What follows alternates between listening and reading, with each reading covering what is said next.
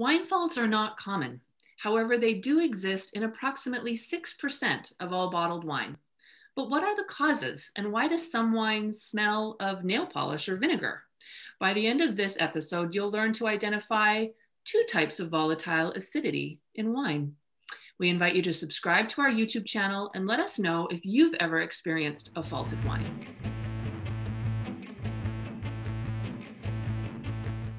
Volatile acidity is affiliated with two aroma compounds found in wine. It's a result of bacterial activity associated with oxidation problems. VA, or volatile acidity, commonly refers to acetic acid bacteria that requires oxygen to grow. When a wine is affected with acetic acid, there will be a distinctive odor of vinegar. When acetic acid is present in a wine, ethyl acetate might also be present. Ethyl acetate, much more prominent in red wines, imparts the unmistakable aroma of nail polish remover. It's a common microbiological fault produced by wine spoilage yeasts. Wine faults are never pleasant, but they can offer an opportunity for us to learn.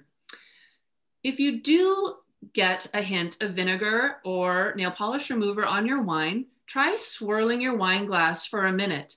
Just let it air, and possibly the chemical compounds might disappear, dissipate, or actually burn off.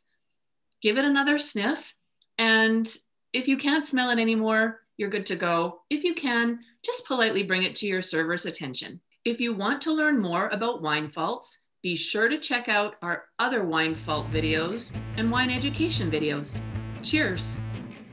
Cheers.